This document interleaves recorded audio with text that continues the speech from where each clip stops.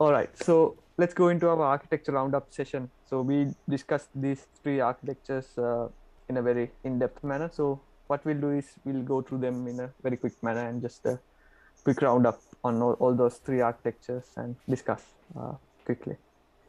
All right, the first one. So this one is a very straightforward but much like efficient architecture where it is dynamically generating images. Let's say we need a thumbnail, we need a different resolution version, and it will create like a cached version of that image and store in CloudFront and then serve to the end users. So idea is okay. I would request this image, and uh, it would generate that version of the image. So this Lambda function uses Node.js and Sharp to uh, do the image processing part. So they have mentioned it on their description as well.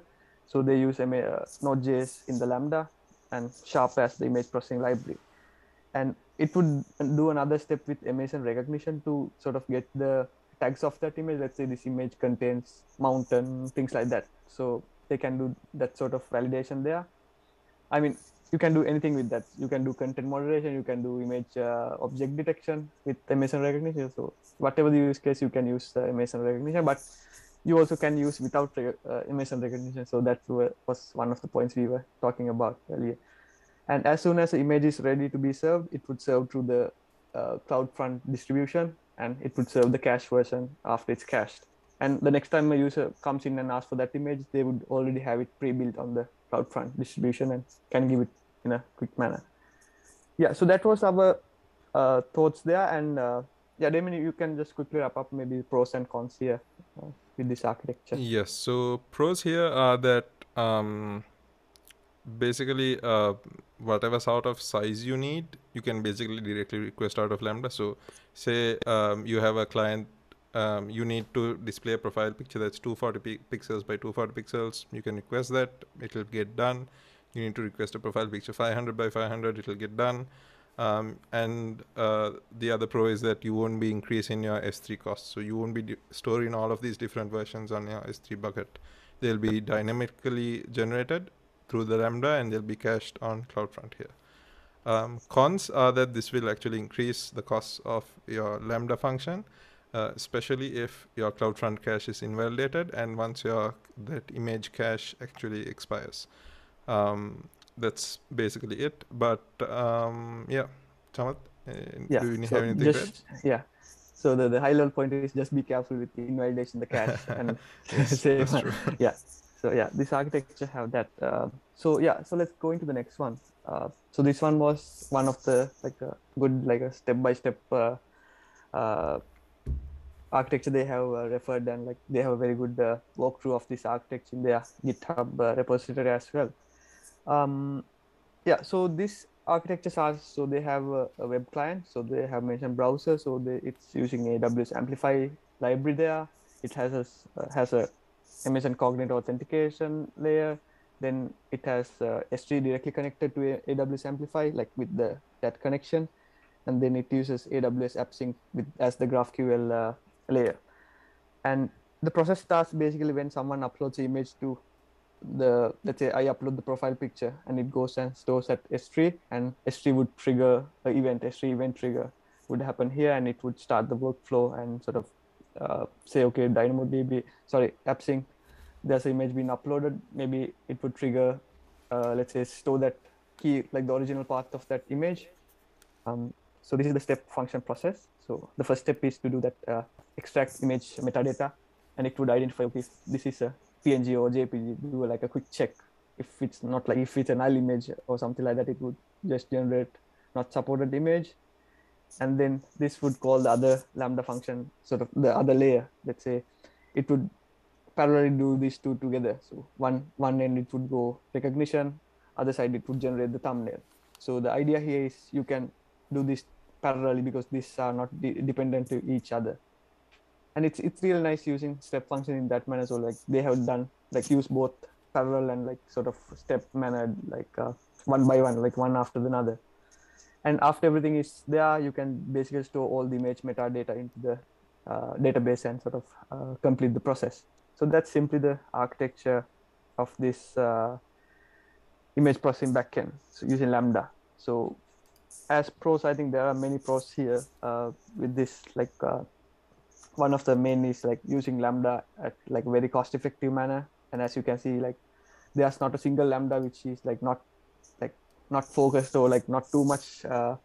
Like there won't be any Lambda just running there doing nothing. So it is very focused. Okay, this Lambda would directly do this part only. So it's a superb architecture in that scope, and it uses emission recognition to do the object and scene detection. So yeah, pros, I'd say it's a very good serverless architecture and using Lambda in a very good use case.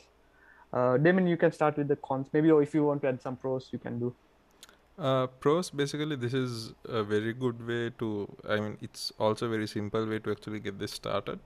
So if you're looking for something like a proof of concept, this is completely easy. Again, you said this is based on AppSync and Amplify, so it's very easy to get something started using those two services as well. I also like the fact that they've used step functions here, because it doesn't make sense to have these all run in, like, you have start workflow, then extract metadata and all this. It's really nice that they used step functions here, instead of having one Lambda calling another and so on and so forth. So when you talk about the cons, again, the main con here is that when you try to scale this up, there'll be a lot of issues, because your trigger point is S3, and you have no control over how many triggers that it will actually execute. So you have no idea how many workflows will get started on that Lambda function called start workflow. And you would also not have any control over the rest of the Lambda functions that are within the step functions. So yeah, but my suggestion would be actually to have an SQSQ, a bunch of SQSQs in the middle here that would actually be able to satisfy that requirement. Yeah, that's a great input. I mean, like from the industry and like enterprise perspective, Damon gave a very good insight there. And I think we haven't thought of that earlier. Like, I mean, if I thought from the research side or like a very like getting started side, I wouldn't have think about that at all. So that's a very good insight. I think that's why we do this couch chat channel to give that input, like different views and opinions. So yeah, Exactly. Yes. all right, yeah. So let's go into our last architecture. So this one is the image moderation chatbot. So that's the third architecture we got from AWS reference architectures. And here it's a very simple one. So this is the most simplest one we have. So like with these three together. So what it does here is basically it would have a chat client. So here they have mentioned Slack, like using Slack as their input as the chat channel.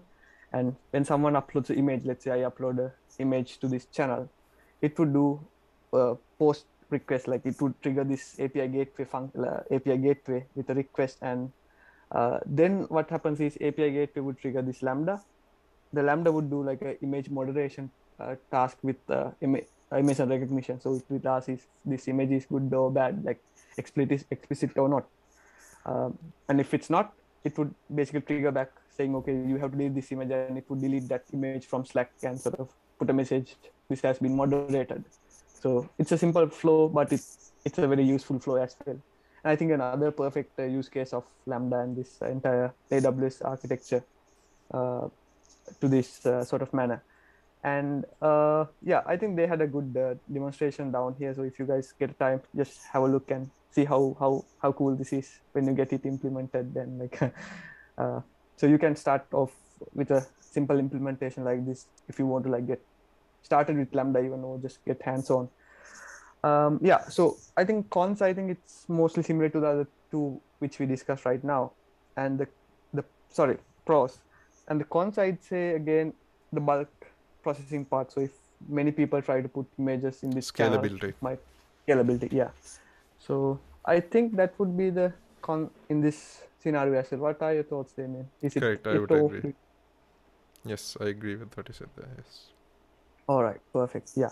So additionally, I think in the beginning of this our main video, like the full length video, I mentioned like I have done like a very small implementation of Emerson using Node.js and Sharp to like have multiple versions of images. So you can just refer that.